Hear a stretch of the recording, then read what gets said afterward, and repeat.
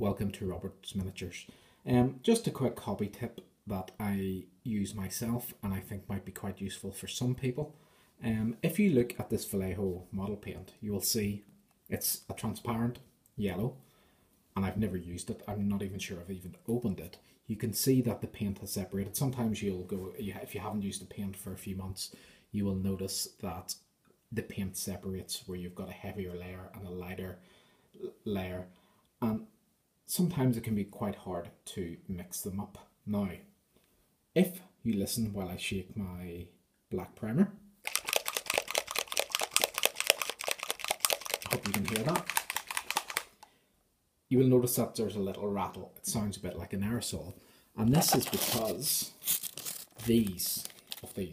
what I tend to do is when I get a new paint and open it for the first time, I get a little ball down.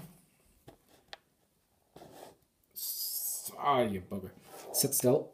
Thank you. Open the paint, which I'm going to actually do it off camera, because you can see. Let's see. Yeah, open the paint. Get your nail, and you will end up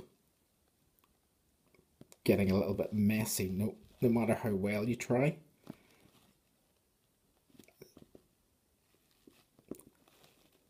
Oh, you bugger. Yeah. Okay, so take that off. Stainless steel, because we don't want it to rust. Into the paint. Push back on. Use my little bit of kitchen towel to wipe my hand. Lid back on. And hopefully you can hear that.